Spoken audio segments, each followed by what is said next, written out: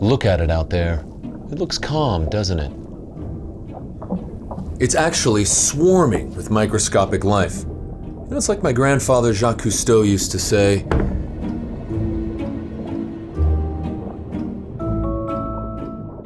everyone always talks about fish and whales. Let's talk about phytoplankton. They're small. It's estimated that in every teaspoon of seawater, there's about 100,000 of them. But you need a microscope to see them.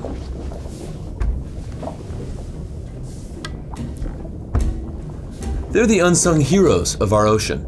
More than half the oxygen in our atmosphere is thanks to phytoplankton. And today, we'll learn about two types. Let's talk about coccolithophores.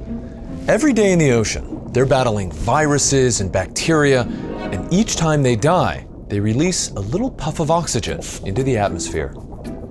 If you were to look down from space, you could see this immense battlefield full of trillions of their dead. Ever heard of the White Cliffs of Dover? Made up of dead coccolithophore skeletons. Romantic, isn't it? And now, dinoflagellates. These are responsible for bioluminescent waters, or glowing oceans. They're also responsible for blood-red tides. When dinoflagellates bloom, they turn the water a deep crimson red. These red tides are dangerous and responsible for loss of ocean and possibly human life. Phytoplankton giveth and taketh.